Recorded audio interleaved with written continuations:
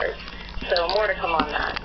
So again, why does this keep happening? Global travel, climate change, urbanization, and I just want to bring up the fact that these are really neglected diseases that impact neglected whole populations that are generally poor. So these are really diseases of impoverished people, and I think it's important to talk about that and to know that and to do something about it. We're constantly taken off guard because we have a very reactive and not proactive climate right now in media and funding, and we need to change that because there are a lot more scary diseases out there that no one's talking about that could easily come here and wreak havoc, and so we need to be better prepared. So in conclusion, arboviruses are quite common around the world. They're causing large outbreaks. Zika has been causally linked now to congenital defects. Large outbreaks can have devastating effects by both direct pathogen effects, which can be short-term and very long-term, as in the case of Zika, and by bystander effects of through shelter and care. Unfortunately, a lot of what we know about Zika comes from research a long time ago, and so there's a lot of research gaps that need to be addressed. Thank you. Thank you, Desiree. And at this point, I think we have a couple of minutes to take any questions that the audience might have. And if you would like to come up to the microphones and ask a question or two, we have some time.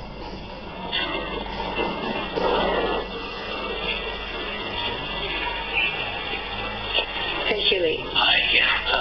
A question mainly for David and Phil.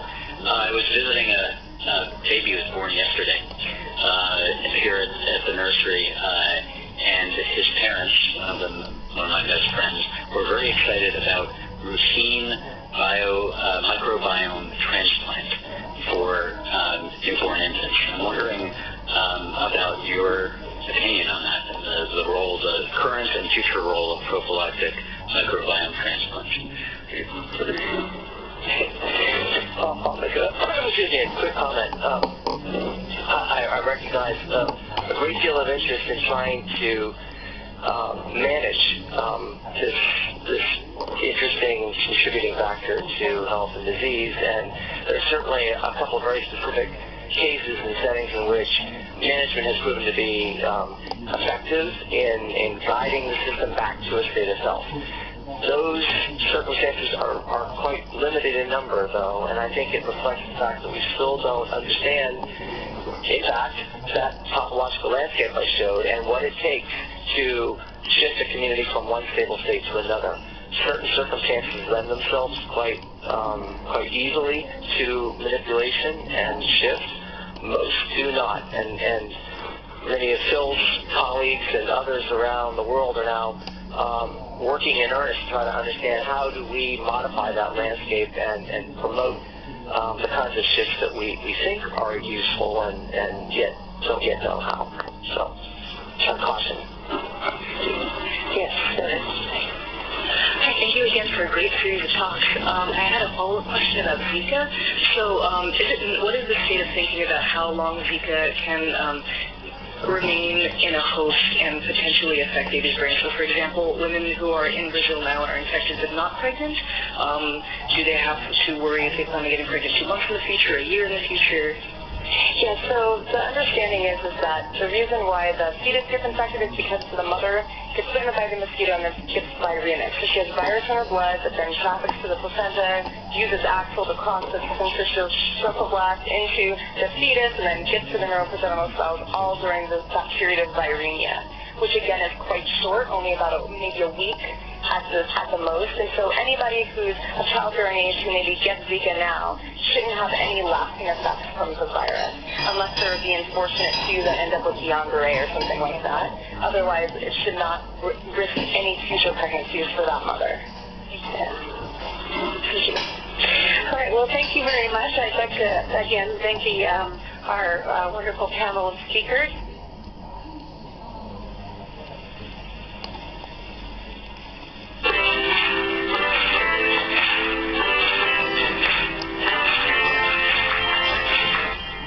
I think we have a couple of minutes to take any questions that the audience might have, and if you would like to come up to the microphones and ask a question or two, we have some time.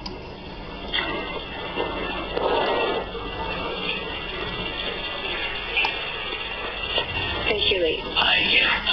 A question mainly for David and Phil. I was visiting a baby who was born yesterday, here at the nursery, and his parents, one of my best friends, were very excited about routine microbiome transplant for newborn infants. I'm wondering about your opinion on that and the current and future role of prophylactic microbiome transplants.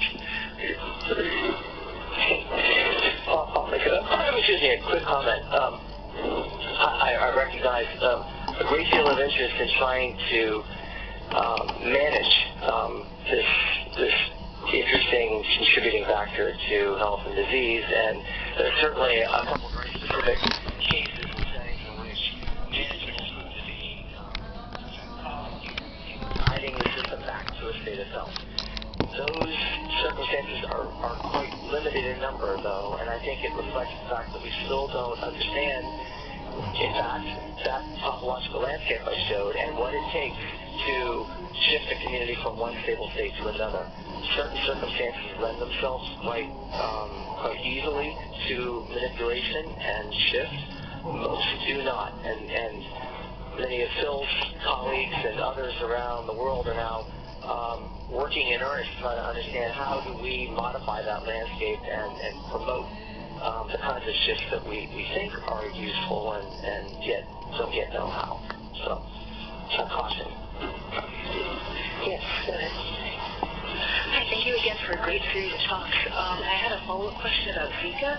So, what is the state of thinking about how long Zika can remain in a host and potentially affect babies' brains? So, for example, women who are in Brazil now and are infected but not pregnant, do they have to worry if they plan on getting pregnant 2 months in the future, a year in the future?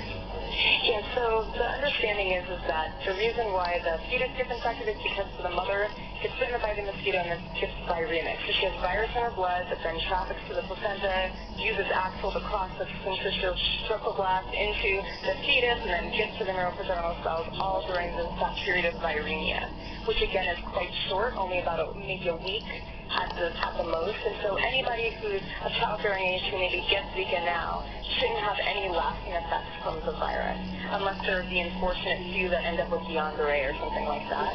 Otherwise, it should not risk any future pregnancies for that mother. Yeah.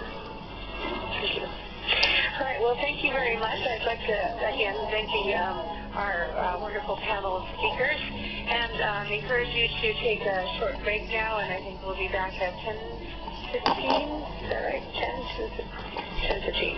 All right, thank you very much.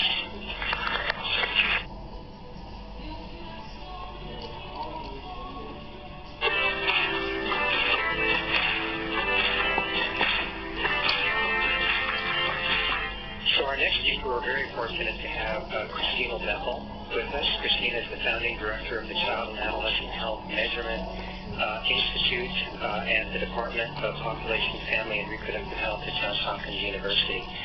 She also leads the National Data Resource Center for Child and Adolescent Health. If you're looking at any data that has to do with child health and adolescent health in this country, you're likely looking at data that Christina has profoundly shaped. She's one of the leading voices in developing collaborative approaches to using this data to shape systems that meet the needs of children, adolescents, and families. Christina has a very provocative talk for us looking at We Are the Medicine, Human Development and Child Well-Being in an Era of Ordinary Magic. Christina. Great. Thank you. So thank you for the invitation and the opportunity to report to you from the alcoves of maternal and child health epidemiology, where I've had the great opportunity to spend the last 20 or 25 years of my life looking into what you might think of as the social genome of maternal and child and family health in this country. And my focus has been on figuring out how to measure what it is we're up to, what we care about, and then also look at the performance and the functioning of the systems, the maternal and child health systems and programs that we fund, to see if there's a connection. And also to try to insert measures to get a little bit ahead of the science and see whether what we hypothesize is making a difference actually looks like it's making a difference. like family and child relationships or adverse childhood experiences, which many people are talking about these days. And in the last couple years, my journey has taken me back east. I've been a West Coaster my entire life, and so it's taken me a little while to get adjusted, but just in the last month, I've become a proud owner of a Baltimore City row home. And as I was preparing for this talk, the builder let me know that I have a nail in the cable in the wall, so I can't get connected. And, of course, he's really worried about it because he's going to have to rip the wall down and take the nails out, whoever put it together, and get me rewired. So I took this as an opportunity to respond to him. He's a child, he has 2 small children at home, and he said to me, do you really need to be connected? Jokingly, and I said, yeah, I need to be connected. And did you know that we all need to be connected? And in fact, the most important, or one of the most important things to the well-being of your children is the safety, stability, and nurturing qualities of your relationship with them. And no matter what's going on in your life, that's always possible. That's always possible. And disruptions in those connections make us go haywire. And depending on what comes up along with those disruptions, to buffer, to protect us, to nurture us, sometimes we get nails in our cable and we can't get connected. And we have to rip the wall down and take the nails out and help restore connections. And this is really critical. And what we know, some of the types of experiences that can disrupt that safety and stability and nurturing qualities of relationship are what some people call adverse childhood experiences, which we're fortunate enough to measure 9 of these on the National Survey of Children's Health. About half of children in the country experience 1 or more of these 9, and about 23% 2 or more. And while I was talking to the builder, I happened to actually have a young magical child who I will call Sweet Pea with me. It was a Saturday. And I've been spending time with her because she actually has experienced a lot of adverse childhood experiences. And some of the issues that she's dealing with are emotional, mental, and behavioral in nature. What we know from the data is that there's about 5 times greater odds of children who've experienced 4 or more adverse childhood experiences to have an emotional, mental, or behavioral issue. And Sweet Pea has 8. An alcoholic mother, definitely divorce, economic hardship, mental health problems in the home, a father who is in jail, and other events like that. So the data in our epidemiologic world is very strong. Any one, which I've listed here, has about 2 times greater odds, up to 2 times greater odds. It's really the cumulative risk that is the biggest problem. So Stacy asked me, she said, I was talking to her about this talk, and she said, can I write a poem? Because one of the things we do is a lot of poetry and art and movement, which are some of the things that we're finding are really helpful to children in learning. And I'm also teaching her mindfulness, which is something that I do on the side, is teach mindfulness. And so she wrote a poem, and I told her I would read it, I would recite it to you if I thought there was time or if it was appropriate. And based on our conversation so far, I think I will do that. So she calls the poem Only Begins. I'm calling it my trauma-informed ode to epigenetics and the microbiome. So I'm just going to read 2 stanzas. So the first part is, I am in the world, from her, I am in the world and the world is in me. From my toes to my nose, from my belly to my knees. What's in is out. Without is in. Endings can't be endings because there's only begins. And I thought, that's interesting. What do you mean by that? She said, well, that's what I call this, begins. I have to stay in the begins and not get stuck. But sometimes I get stuck. And I don't know I'm stuck because I'm stuck, and that's why I need to come and talk to you. Because you remind me and help me, and we need each other. And the parents can do that for their children if they can do it for themselves.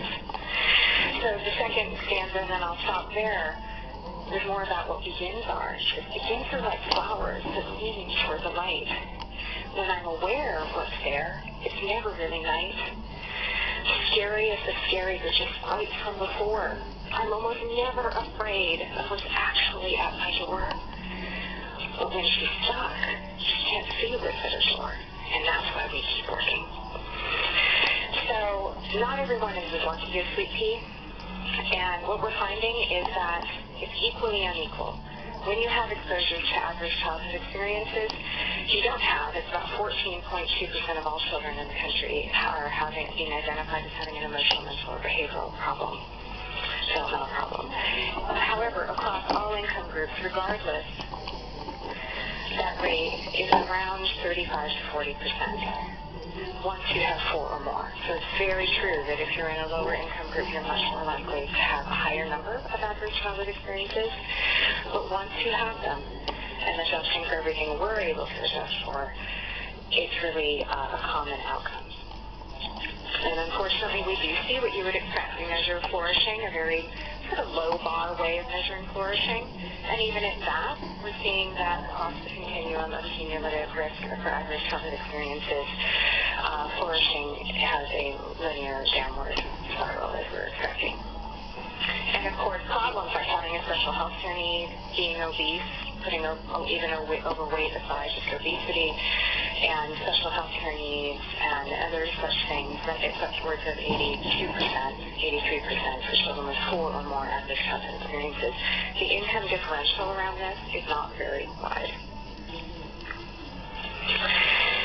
And the most important thing that we're finding, based on life course literature and some of the few things that have been able to be put in the national survey, is that maternal health matters. We indeed need to put the M back in maternal and child health, and also probably the S, maternal and child and family health.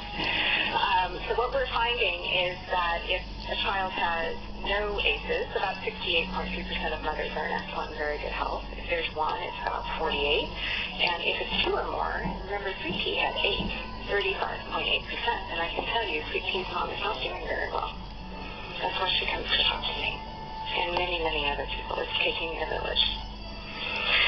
So 1 year and 2 days ago, I was opening the panel in Baltimore for a healing forum to address these issues. And it took us about a year to put this forum together. And our panel was on the neuroscience, epigenetics, and social psychology of trauma, what it is, and how to heal it. And just as I was introducing the panel, which was April 20th, 2015, how many of you know what was going on April around at that time in Baltimore? There were a lot of riots. And Freddie Gray, as of the evening before, was still alive. But that morning, everybody knew that he had died, and we were in a room with a sold-out crowd of 800. It was a community event, by the way. The police chief was in the room, the school superintendent, and many other people. So while there was trauma that day, there was also a sense of magic, what Ann Matson might call ordinary magic. So Ann Matson's come out with a book to synthesize what we know about resilience in childhood and in development. And this research began after World War II to really understand why it was that children who were exposed to similar types of experiences in the war, some were doing much better than others. So this research has been around for a very, very long time and is an opportunity for us to translate it. And now there's a whole neuroscience that supports the adaptive systems that she's summarizing with a lot of literature, so I encourage you to look at it. The first adaptive system is our relationships. And this is what I was talking about before, effective caring for caregivers and connections to other competent caring adults. That's the core. That's first, actually. Before a child can learn their own capacity building, those relationships need to be there.